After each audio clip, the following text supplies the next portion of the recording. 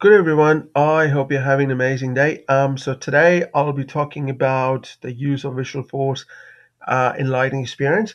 I just wanted to request you guys to step away from from a platform developer to certification mindset and put on your consulting hats, or an architect hat, right?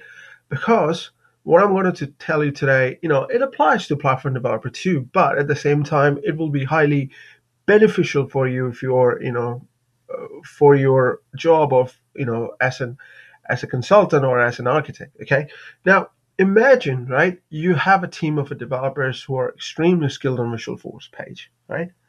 Now the customer wants all of the experience to be on the Lightning platform because they're given the fact the Salesforce extensively rely on the Lightning framework and they're investing heavily in the Lightning framework. So they prefer their customers to migrate to Lightning framework, right, compared to encourage them to use the Salesforce Classic.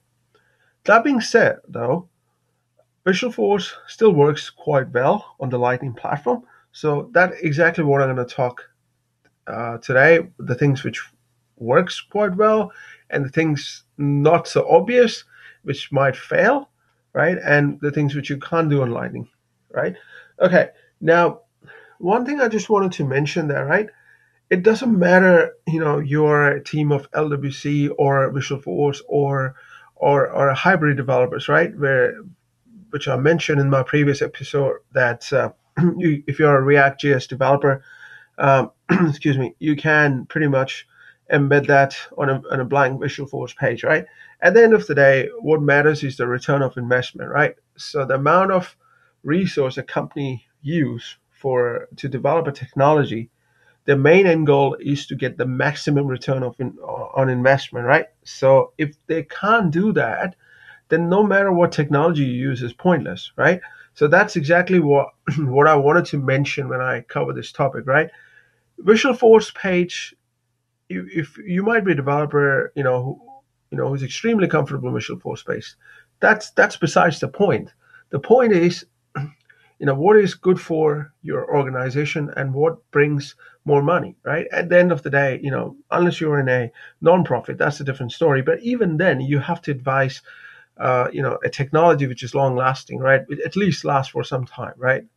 So that being said, and Visualforce development is still great because you can build your pages, to use standard controller, right? So you can use the standard controller, you can use custom controller, you can pretty much use JavaScript remoting, which is a fantastic option, and you can use the remote objects as well, right? And also, you're pretty much comfortable with the markup. So Visualforce markups remains the same, right? There are a few tags which might act a bit strange when it goes to the Lightning platform, but beyond that, most of the things works just fine without any hassle, right? Now, I just wanted to mention the things which is pretty obvious and works quite well. Say, for instance, if you wanted to create a flow which uses, say, Visualforce Page, that works quite well, no problem whatsoever. If you wanted to package Visualforce Pages and component, that works well as well, right? Package Visualforce Page and component. Sorry, I'm just putting single letters, but you know what I'm trying to say. So you can also override standard actions with Visualforce Page. That still works, no problem. With an exception, there is a little bit of exception, but we'll talk about that a bit later. You can also create a custom tabs and apps with Visualforce Page. That still works, no problem. You can also create custom buttons and links that leads to Visualforce Page. I mean, these are pretty obvious, right? I mean, I hope you guys know what I'm talking about because these things you would have covered when you've taken your platform developer one. So that's the reason why I'm not going into the details, right? That's one of the expectations I have from you guys. If you've never done PD1, then this certification course is not for you. But that being said, today I'm not focusing just on the certification side. We're just focusing overall, from a company-wide perspective, right? When you have a problem in hand when you have a technology which is a legacy technology, and the requirement is to move to the latest one. How do you manage it, and the things which you should aware of, right? Okay, so the the user interface might vary here and there, right? But most of the things, like I said, will work without any problem. Um, so that being said, right, there are a few things that you need to test it out, right? The first thing is that if your page use iframes, right, themselves, either with say if your page, say you if they use iframes, and so either with this one, Apex, Colin, I hope you know what I'm talking about. If your page uses this or static HTML, being so that might cause some issue, because being embedded into another iframe, might have some issues that which you need to test it out. Okay. And also, if your page embeds a Canvas app, right? Canvas app, what I'm talking about. You can embed, another app into Salesforce using a Canvas technology, right? So if your page actually embeds that, and especially if you have used the Canvas APIs to integrate the app into Salesforce, then you might need to do a bit more testing to see if it all works, right? Because the reason why I'm saying is that Canvas app use iframes, and we just talked about iframes in a second, right? And so most of the times it works. So now one more thing is that, and if you must be thinking, okay, my page use JavaScript remoting and remote objects. Will that break for whatsoever? As I mentioned, right? In the beginning, that these are the main uh, important functionality which Visualforce offers, right? JavaScript remoting, remote objects. So the page which uses this one, right? The RO, or JavaScript uh, remoting work. So it will work without requiring any updates to your authentication code. But that being said, though, if your page uses other Salesforce API, then you might need to adapt your authentication code to make the right cross-domain request, or otherwise, you need to point to the right environment, right? So that's the things which I mentioned that works but might need testing. The thing which doesn't work, okay?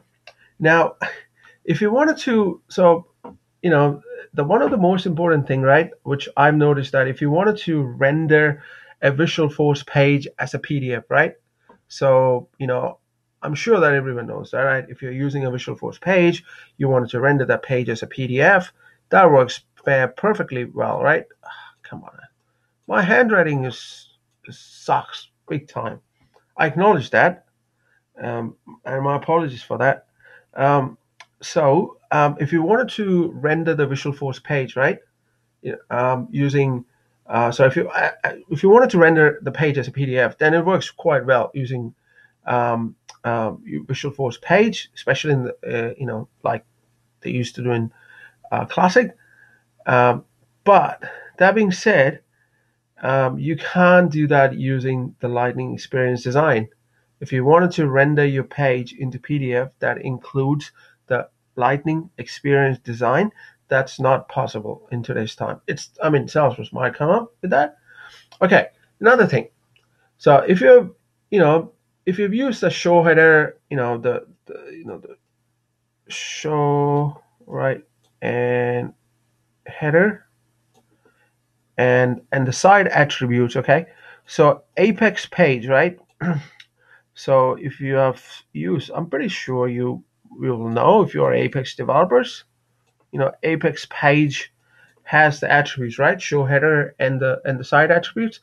It will have no effect on the Visualforce page if you are displaying it in the Lightning experience, right? You must be thinking, oh, let me use the header and the sidebar. Sorry to say, it won't work when you are displaying in Lightning experience, okay? Because the standard, the standard Salesforce Classic, if you use the Salesforce Classic, right, the standard Salesforce Classic header and sidebars are always suppressed, okay? So there's and so yeah, so that's a tough luck, right? And the number of related lists available in Salesforce Classic are not supported in Lighting Experience. Okay, so you can't use that Apex related list component as a workaround. That's not going to work out, right? Um, so that's one of the thing. And another thing, I just wanted to mention that in Lightning Experience, right? If you are used to access the object list action, right? You might know about object list action. That's pretty much not accessible in the Lightning user interface. So there is no way to fire it. If you wanted to, you can't do that in Lightning Experience. Okay, there are a few things which you can do it. I remember that.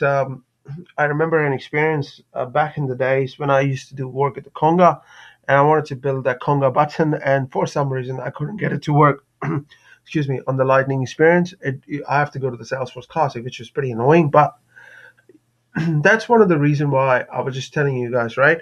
You know, wear your uh, consultant hat and just think from a consultant perspective, right? Things which you can, which will bring a great return on investment, right? Now, imagine if you are a company and decides to go to use Visualforce Page and you are aware of the problems, you know, related to Visualforce Page on the Lightning experience, and you know that these going to cause, a few issues in the future, and you're willing to compromise on that, then it's up to you and your team, right? I mean, but that being said, you should communicate, right, with the stakeholders. These, XYZ will cost them XYZ amount of money, right? So, because that's the reason why this thing is important for you guys to understand, right? Platform Developer 2 is not just about going and smashing the code, right? That's old school, right? I mean, I used to do the same, back in the days, where developer means you just sit and write code, right? You sit in the corner, no one knows that guy. It's like, oh, who's that guy? He's a developer, right? It just sits in the corner. I know. I hope you can relate. So, but that being said, right, platform developer two is a great opportunity for you guys to understand, the things from an enterprise perspective, right, and from a consultant perspective, from an architect perspective, right, and to put everything uh, into a small structure, so that you can refer to it whenever you want it, right? So yeah, so that's pretty much I wanted to talk about today.